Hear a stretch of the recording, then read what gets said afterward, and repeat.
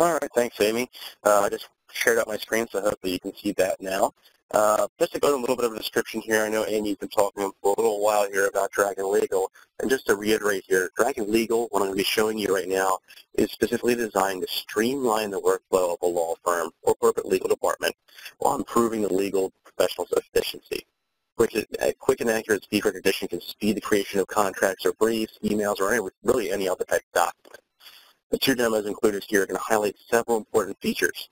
The accurate transcription of dictation with legal terminology, because Dragon has a legal-specific dictionary, and the ability to format citations, and the time-saving benefits of custom voice commands to automate routine tasks. So in my demonstration here, I'm going to show you what Dragon looks like, what it can do. Just keep in mind, if we really think about Dragon, think about it as a second keyboard that you're using with your voice. It's very point, click, and speak. Right now, you put the cursor where you want the text to go, and you type on your keyboard. Dragon's just like that. It's going to work in the same fashion, except you're going to be using your voice to type out your words. And of course, I'll go into some routine data entry too. So you're going to see in my demonstration, I'll be dictating within programs like Word and Outlook, right? Very common applications. But you may be asking yourself, well, does it work in my application? Does it work in Time Matters or my Time Slips application, or does it work in this application, right? As long as you can put your cursor in there and type in your keyboard, Dragon's going to also be able to place the cursor there and type in that field. So it's not a question of will it work. It's a question of can you type there? Yes, you can, and so can you by voice. So what you're looking at the top of my screen here, this black bar is going to be what's called the Dragon bar. This will be your heads-up display or user interface for Dragon. It's where you access Dragon's menus and features, and most importantly, where you can turn the microphone on so that Dragon can hear you. In this case, I mentioned before, I'm going to start out with a Word document. I'm going to start just with a sample deposition letter here. Open Microsoft Word. Header, Stephen Jones, November 17th, 2015, new paragraph, Anderson. Now, I'm actually going to stop right there. I know I didn't get too far in my demonstration here, but just a couple things I want to point out. I talked about that routine data entry and the ability to have the time-saving benefits of custom voice commands. This is exactly what I was referring to, is my ability to say something like header, and the header popped into my document. Right, I said Stephen Jones, it put in Stephen Jones information right in automatically for me. I said Anderson, and it put in the subject line for me automatically. So routine tasks, routine data that I'm entering in automatically over and over again, we can actually create what we call an auto text, or basically a text and graphic command that you say this, and Dragon will enter a block of text for you. So in this case, I said header, and it put my header in there automatically for me.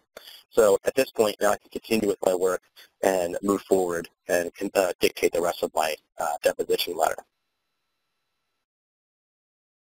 Dear Stephen, new paragraph.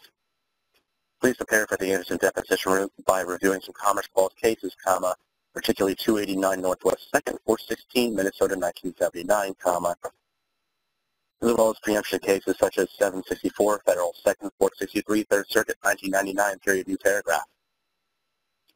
Take note here that as I'm saying these citations, it's actually being formatted automatically for me by Dragon.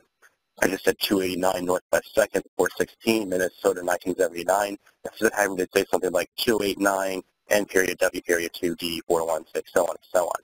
So it actually can figure out that formatting for you automatically. Within that preemption context, consider home rule powers plus related policy issues, period.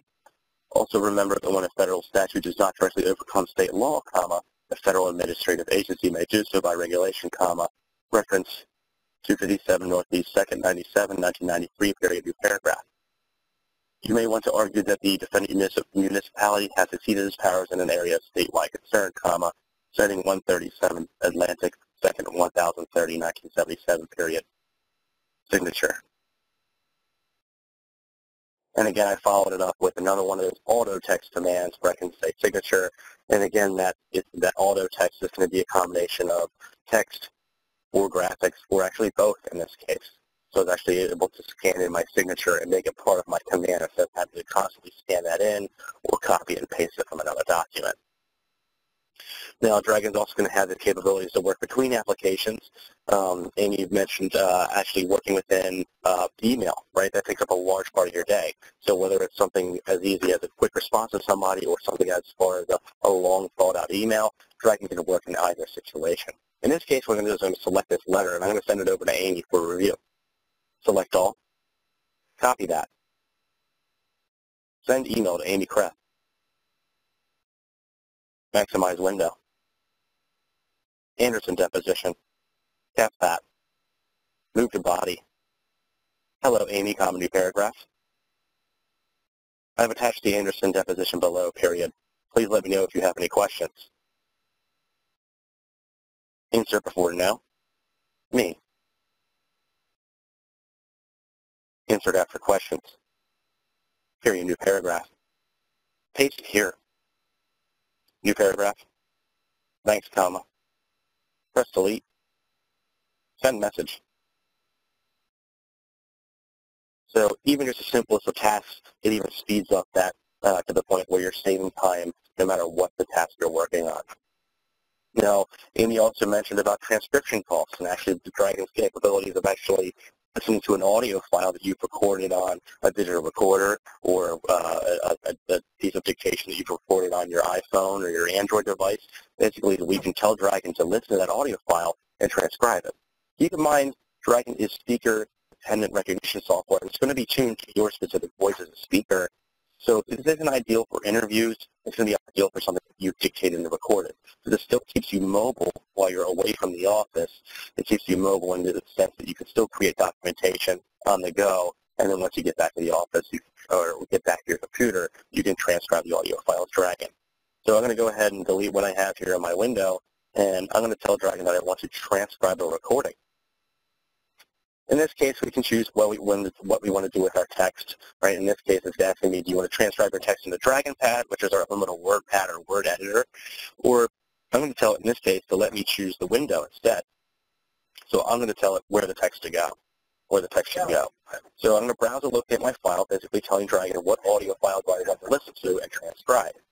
So I already have it set up here as a DS2 file, but we'll support anything from WAV, MP3, WMA, DSS, and DS2, which any kind of recorder out there or recording device out there is going to make one of these types of file formats.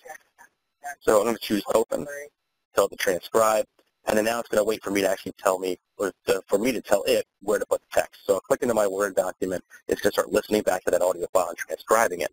So I'll actually show you a little bit about the playback features of this right after it's being transcribed. But you'll actually hear in my playback where I'm actually saying stuff like Sally Smith is 36 years of age, period. I'm saying stuff like new paragraph. I'm saying stuff like all caps on or evidence, all caps off. So just as you saw me using Dragon before, actually live at my computer, I'm doing this into my recorder and issuing some very simple basic commands to make sure that my document is kind of formatted the way that I want it or close to it. So I can fix it up later. Now this process usually runs at a 1-to-1 ratio, meaning every minute of audio takes around a minute of time to transcribe. Typically, we're seeing faster and faster machines out there, which actually allow this process to change a little bit to a minute of audio takes around 30 to 45 seconds to transcribe. But when you allot for your time, you have a 20-minute audio file. It's going to take about 20 minutes to transcribe. So I went ahead, I've already transcribed this. I can use Dragon to listen back to this. So rather than having to open up my recording into a separate application, play it back, go back to my document, see if there's a mistake, go back to the recording, pause it, go back to my document and make the correction, right? You have a lot of this back and forth motion. You have the capability to just highlight your text or place your cursor at the beginning of text and tell Dragon to play that back, or just use the feature in the audio menu to play back.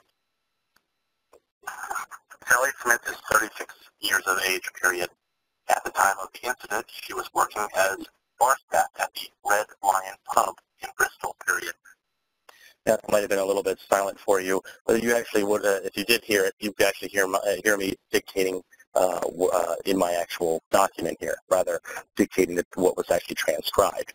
So I can actually listen back in my own voice what was dictated and make correction, whether I'm at the more of an attorney standpoint or whether I'm actually at a secretarial standpoint.